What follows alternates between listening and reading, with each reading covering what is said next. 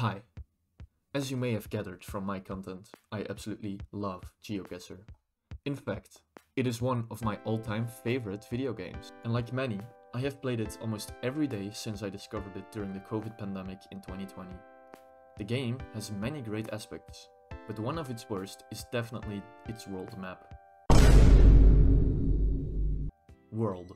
The default map you play on for all official game modes, including duels, battle royales and country streaks. The world map is not at all what its name would suggest. It is heavily biased towards capital cities and famous landmarks. Its location distribution within any given country is fine at best, and absolutely atrocious at its worst. All these problems would make for a very boring game, if World truly was the only available map. Luckily for us, Geoguessr made the wise decision to allow its players to make their own custom maps. This completely changes everything, as there are lots of enthusiastic and dedicated players who would, and have, gladly put months of work into their own custom maps. Some smaller in scale, only covering certain regions or countries, others being more ambitious, stretching across the entire globe. For example, A Diverse World by Mapper is a spiritual grandfather of all custom maps. Its premise is that every included round is in theory pinpointable. More recently, lots of members from the Geoguessr community worked together to make their own, more up-to-date rendition of a world map, with the same premise as A Diverse World. This joint effort resulted in a community world, which features lots of interesting, often beautiful locations. But what if you wanted to make your own map? I've noticed a severe lack of an in-depth guide to advanced Geoguessr map making. This video is meant to shine a light on this often disregarded and more niche side of the Geoguessr landscape. We will take a look at the different tools on offer, and I'll give some advice which can go a long way in helping you create your very own Geoguessr map. Firstly, let's take a quick look at the official tools Geoguessr provides to its community. The default map maker can be accessed by going to the My Map section and clicking Create a new map. Give your map a name, and we have already arrived at our first roadblock. The official map maker makes you choose between two different options for map making. One is called handpicked locations, and the other polygonal regions. They both have a nice description outlining the way in which they function. Let's first look at the handpicked locations interface. You are dropped in an interface with a large map view on the left, and some blank space on the right. When you click on some street view coverage, it will open a viewport on the right with the camera pointing north at that location. Pan the camera around until you find the setup you like and click Update Location. Do this 4 more times and congratulations!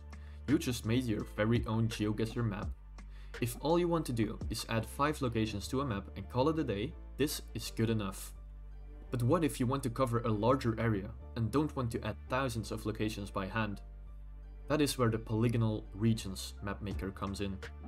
As you can see, the interface is largely the same as the handpicked one, with the main difference being the inclusion of tools to add and remove polygonal regions from the map. Use the tool to form a shape, and one will appear on the right side, with the total number of locations included. Much quicker than manual work. Unfortunately, there are a couple of drawbacks though. The first and biggest one being that the camera will always be pointed straight north, at the horizon. This makes it very difficult to make NMPZ maps in this interface, as sometimes you can only see bushes or whatever else is visible on the side of the road. The second one are the locations themselves. This one is a bit harder to define, but basically it is theorized that in order to improve performance, the polygonal map's location chooser algorithm thingy has a predefined pool of locations it picks from. This means that 2 maps that cover the same area will include the same locations. Furthermore, this predefined pool is most likely just the dreaded world map itself. Overall, the default mapmaker is decent at its job, but it fails at being anything more than good enough. For people who want to make something more ambitious, there are other, third-party tools which offer a much greater amount of tools. This is REAnna's mapmaker. It looks pretty inconspicuous at first, but once you get to know it, you start to realize that it is a much more efficient way of making maps for Geoguessr. After logging in using your Discord account, create a new map using the Create Map button. At first, after dropping in, you will notice that it bears some resemblance to the official map maker. You have the same map on the left, and when you choose a location, it will appear on the right in a viewport, which is much bigger than the official version, by the way. First thing to notice here is that by default the location will be pointing along the road, offering a much better view of your surroundings. Another noteworthy change that I didn't mention in the first part is that REAnna's mapmaker heavily favors official coverage over so-called RE or unofficial coverage. Most mapmakers and Geoguessr players dislike RE coverage because it overrides perfectly fine official coverage with inferior image quality. Another huge advantage to this mapmaker is the tools you get to help you organize your locations. You can add tags to keep track of the amount of locations you add in each region, or for what camera generation the coverage is in, or for example what meta is visible on it. The possibilities are virtually endless. One of the biggest features it provides is the ability to choose the coverage date on individual locations. If you wanted to, you could make a map of New York with just Gen 2 coverage using this option. Just make sure to export your map in the JSON format to prevent Geoguessr from overriding your specified coverage date. All these features make REAnna's mapmaker far superior to its official counterpart. Most, if not all, serious mapmaking efforts have been realized using this website. Have you ever looked at the popular maps section on the Geoguessr homepage? There is a good chance you have spotted a map with the title containing the words AI Gen or AI Generated. Have you ever wondered what that actually means? Those maps were all generated using another community developed tool, simply called Map Generator. Its interface is very straightforward, providing you with options to configure the default camera direction and coverage date. Once you defined what countries or polygonal regions you would like to find locations within, it will start gathering. It is pretty cool to watch while it is in action.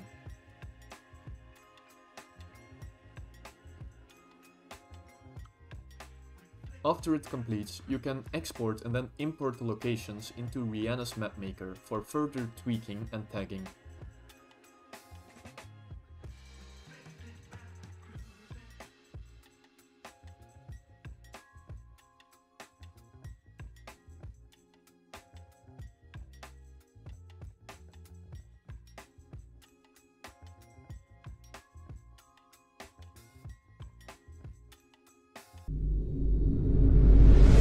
Before I leave you to it, let's go over some final tips and tricks to improve your mapmaking skills. The first one is simple: map balancing. You might have found yourself in this situation before. You start very enthusiastically on a project, only to find that after a while you get burned out and don't enjoy it anymore. It is important not to fall into that trap while making a map. It is not uncommon to start making a map and then having a lot of locations around that starting point, only to then slack off and have other regions be underrepresented. To prevent this from happening, it might be useful to look up some statistics for the country or region you plan on covering. You can then divide the locations across these regions according to a formula based on area, population, or whatever else you want to base it on. You can even weigh the different parameters for an even more accurate distribution. This will make sure that you do not overrepresent any area. Geoguessr maps have a variable distance from the actual location that you need to be within to actually get the 5K. The smaller the map, the smaller that distance is going to be. In order to maximize this distance, you can add 2 locations to your map. One on the North Pole and one on the South Pole. I'll link 2 candidates in the video description. I hope I helped someone out with this video. If so, leave a like or whatever. I don't really care. I do this for fun. Till next time, bye.